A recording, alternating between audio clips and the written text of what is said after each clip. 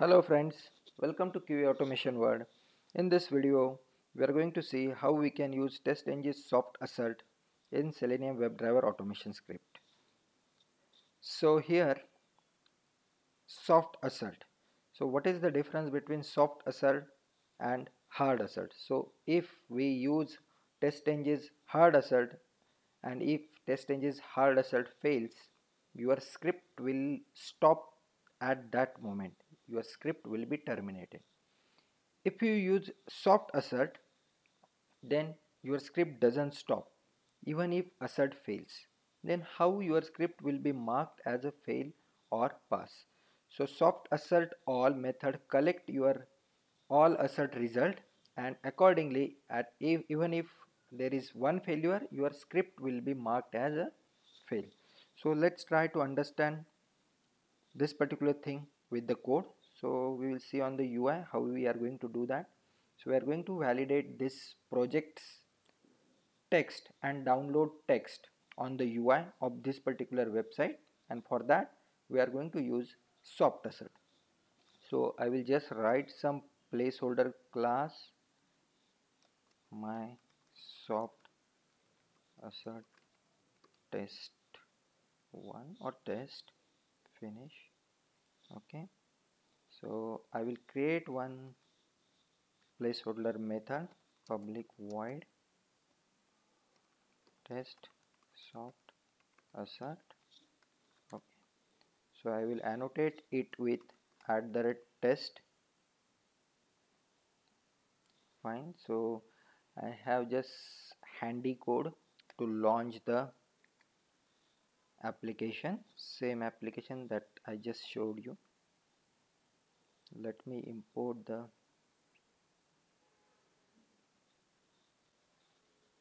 fine, so I can launch the application with this code. Let's go to the projects tab and get the experts. So okay, you can see one matching node. This code will give you the control of or XPath of the projects tab. Okay, so I'm just going to put driver dot find element by dot XPath. So this is my dot get text. So because I want to compare the text, fine. So this is my first tab. I want to do the same thing for download tab as well. So let's find out the XPath for download tab. Okay, so this is the XPath for download tab.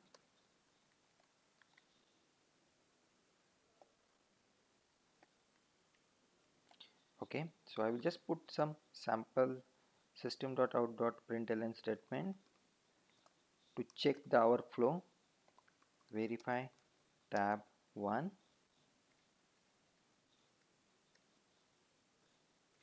and for second tab verify tab 2.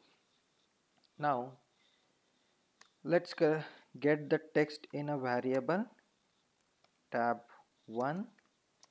Okay, and the same will be applicable for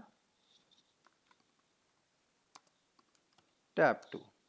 Okay, so now let's try to use first hard assert. Assert dot assert equals, and here this tab 1 will be your actual text and expected text. I'm just going to say ABC. So as we can see, this assert is going to fail. Let's see if this assert is going to fail, then will our script will be going to execute this particular line or these two lines or not.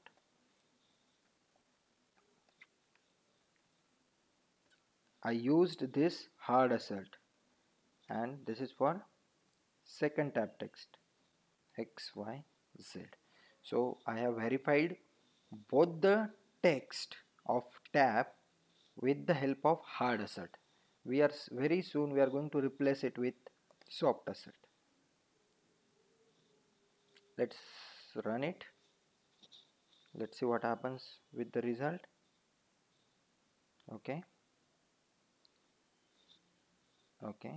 let's see the result. Okay, seems like one script is failed. This is expected, but what is the actual result or flow? So you can see verify one tab 1 and assert is failed. This assert is failed. You can see expected ABC but found projects. Okay, so now what about this line number 21?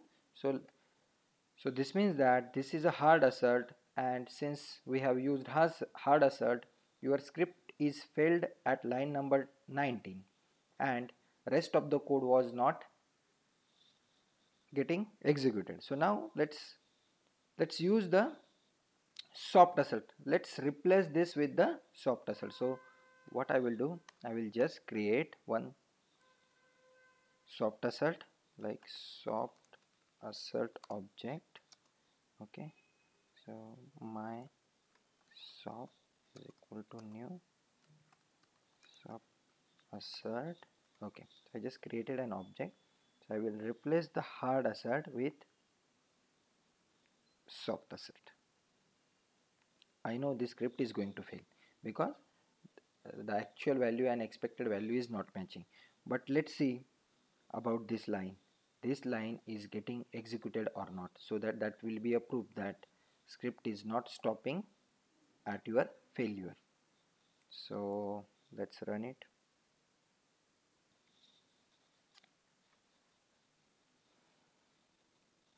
Okay, browser is launched and now the validation will happen. So let's see the result. Script is okay, nice. Script is passed though the asserts are failed. So let's go and see. Okay, verifying tab 1, verifying tab 2, but still your script marked as a pass. The reason is we have not collected all the assert in assert all method. So now as per the existing result, this assert got executed, this assert got executed. Even if asserts are failing, your scripts marked as a pass because we have not collected all the result. Now we have collected all the result.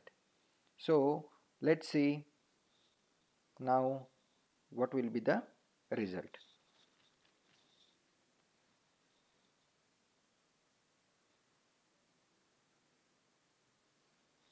Okay, let's visit the TestNG. Now your script is marked as a fail, and at the same time your both asserts got executed. So this is what the use of soft assert. When your script have multiple assert and those are not dependent on each other, or separate values needs to be verified, you should go ahead and use the soft assert. At the same time, make sure that you use the assert all method. It will collect all the result of your assert. So this is your first assert, this is your second assert. If any one is failing, then your script will be marked as fail with the help of assert all. This is how we should use the soft assert of TestNG in your script. Yeah, that's all for this particular video. We will see hard assert in different video. Thank you.